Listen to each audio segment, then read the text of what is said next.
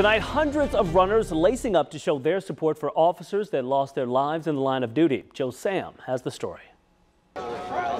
For many of us, going to work and not coming back home to our families is something we don't often think about. But for police officers, it's a concern that runs through their mind from the very second they clock in. It's not enough to honor the sacrifice these officers made just once a year, so this is just another way we do it throughout the year. The proceeds made from today's event will go back to help families deal with any finances and issues after losing their loved one.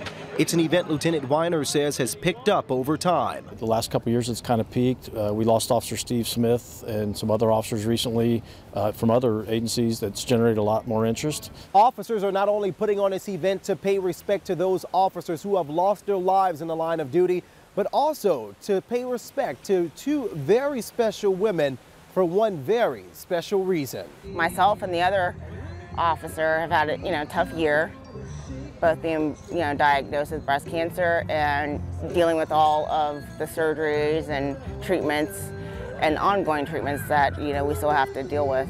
Aisha and the second honoree, Libby Hinkle, will be able to use funds to help with any further treatments. They had a huge turnout of support today, with runners looking to give them both and all officers a message of thanks. I would just say thank you. I mean, they give their time and their lives for us and help protect us, so it's the least we can do to support them. In Columbus, Joe Sam, ABC 6 News.